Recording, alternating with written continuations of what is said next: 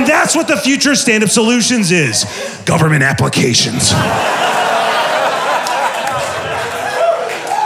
I got a question. How many people here trust their elected officials? Boo! Throw them out with the stinky cabbage, mate. The elected officials, they get into power and they just can't help themselves. They get bribed and they take the bribes and they can be corrupted. They can be gotten to. They can be put on a private jet, flown to an island, Epstein. All these things can happen to them. They can be gotten to. But AI can't be bribed. A fully AI democracy. Now we went ahead and did a test in Wisconsin. This is Portage County in Wisconsin. If you're running for president in the United States, you're going to be spending a lot of time in Wisconsin. And if you're spending a lot of time in Wisconsin, you're going to be spending a lot of time in Portage, Wisconsin. This county specifically went for Obama, then it went for Trump, then it went for Biden. It can tip the whole state one way or the other. It's an incredibly important county, and we went there and we asked all the registered Republicans and we asked all the registered Democrats, can we have your 5G data? And they said, yes! We took their data. We took all their, unrestricted, we took all their data. Everything that they're saying on Discord, everything that they're saying in the middle of the night, really loud over Xbox Live anonymously.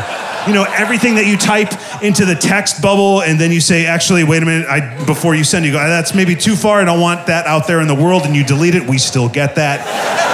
Take all that information, and we created fully avatar AI candidates that can go on the news, that can answer questions, that can debate one another, and they don't have to guess what their constituencies wants them to do, because we have everybody's actual thoughts and feelings directly in their private chats, and we put them directly into the AI's brain, so they don't ever have to guess. And we created a face and a name based on what people like and their interests. We created an AI Republican candidate based on what people actually like and what they will look at most on the internet, and the AI Republican candidate's name is Yeti Bareback Breeding.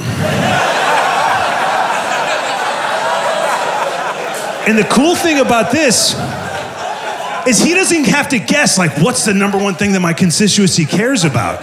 We could just take the number one thing that they care about and put it directly into his brain. And the number one thing that registered Republicans care about, what he's running on his campaign promise, is to get white actors back into commercials.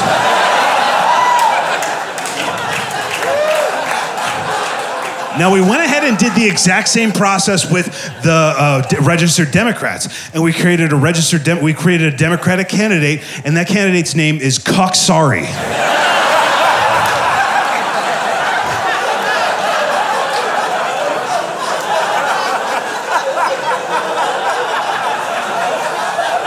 And he's running on the campaign promise of getting the West Wing back on television.